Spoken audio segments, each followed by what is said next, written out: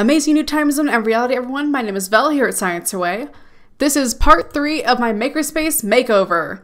Today we're assembling 2 cube shelves to hold my various robots, dinosaur figures, science kits, and other products.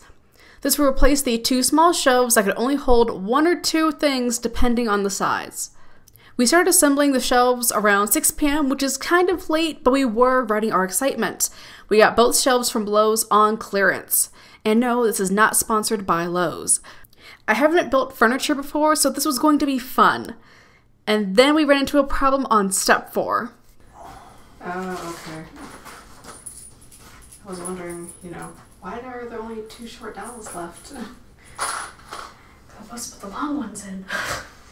Oh, really? Yeah. You put the short ones in? Yes. Apparently, it was supposed to be the long ones. Alright.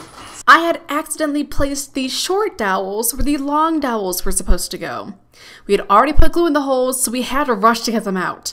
And of course, the last one broke. My dad had the idea to drill a hole to get rid of the broken dowel, get a bolt with the same diameter, cut off the head, and use that as a makeshift dowel. Did you catch our mistake?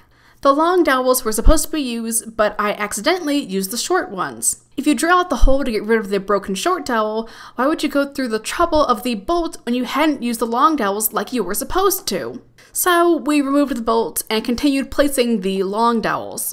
I really recommend reading through not just these instructions, but any instructions one time and then assembling along with the instructions after. This way you understand what needs to be done and you're not trying to guess or figure out how something is put together like I was. There were extra short dowels as well, so we didn't have problems with the one that broke. It took us 2 hours and 50 minutes to build the first shelf. Since you saw us build and struggle to build the first one, there's no need to watch us build the second one. The second one only took us 1 hour and 30 minutes to build. Story time! Remember how in the last episode I said I made a mistake? First off, I later remeasured the wall. It's 8 feet and 3 inches wide, not 8 feet and 8 inches wide. Second, the wall itself is 8 feet and 3 inches, but there is a door in that wall that is 2 feet and 11 inches wide. This means we only have 5 feet and 3 inches of actual wall space. The new shelving system would be 8 feet wide in total. I'm more of a functionality over style type of person. I was willing to give up our cool shelves plus filament rack so I'd have 18 squares to store and display my things instead of 16 squares. My mom said it would make an awesome recording background though, and to go with style this one time. So we did. We returned the 2 3x3 cubes and got 2 2x4 cube shelves.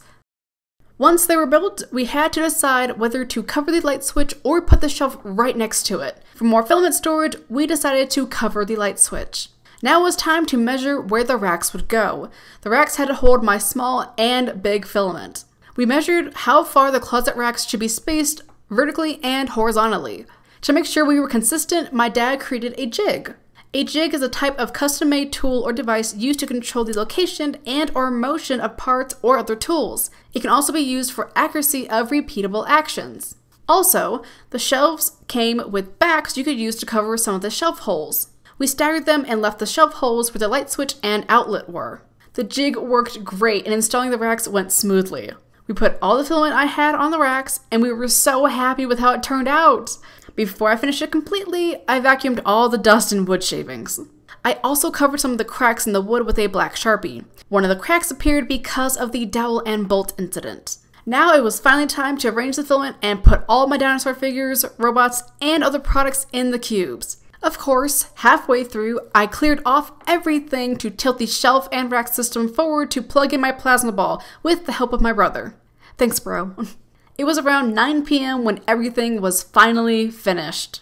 I'm really happy with how this turned out. I'm also glad I did go for style over functionality on this. It looks amazing. Huge thanks to my dad for helping me put this together. Couldn't have done it without you.